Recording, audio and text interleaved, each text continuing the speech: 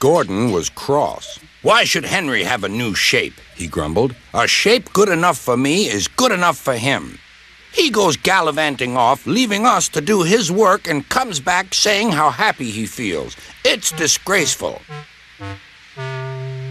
And there's another thing. Henry whistles too much. No respectable engine ever whistles loudly at stations. It isn't wrong, but we just don't do it." Poor Henry didn't feel happy anymore.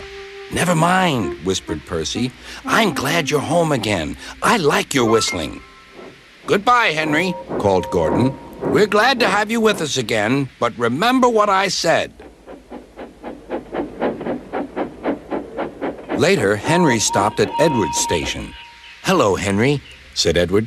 "You look splendid. I was pleased to hear your happy whistle yesterday." "Thank you, Edward," smiled Henry. "Shh! Can you hear something?" "It sounds like Gordon," said Edward, "and it ought to be Gordon. But Gordon never whistled like that." It was Gordon. He came rushing down the hill at a tremendous rate. He didn't look at Henry, and he didn't look at Edward. He screamed straight through the station and disappeared. "Well," said Edward. "It isn't wrong," chuckled Henry, "but we just don't do it." And he told Edward what Gordon had said.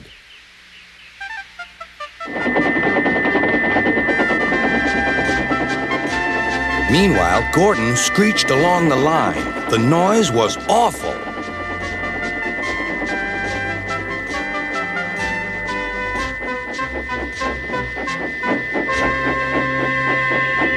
At the station, everyone covered their ears. Sir Topham Hatt covered his ears, too.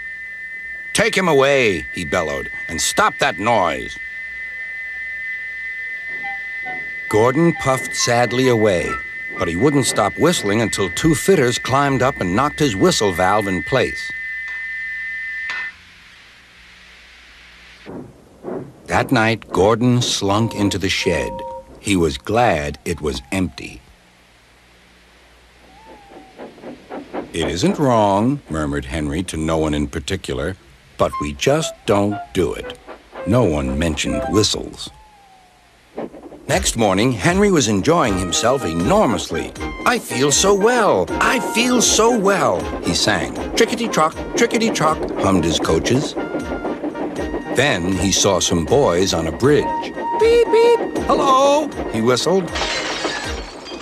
"Oh," he called. The boys didn't wave and take his number. They thought it fun to drop stones on him instead. "They've broken our glass! They've broken our glass!" cried the coaches. The passengers weren't hurt, but they were cross. "Call the police." "No," said the driver. "Leave it to Henry and me." "What will you do?" they asked. "Can you keep a secret?" "Yes, yes." "Well then," said the driver, "Henry is going to sneeze at those boys."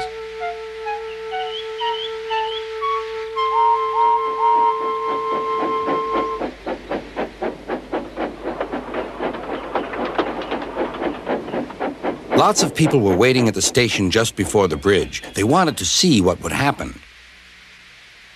"Henry has plenty of ashes," said the driver. "Please keep all windows shut till we've passed the bridge. Henry's as excited as we are, aren't you, old fellow?" Henry felt more stuffed up than excited. Soon they could see the boys, and they all had stones. "Are you ready, Henry?" said the driver. "Sneeze hard when I tell you." "Now," he said. Achoo!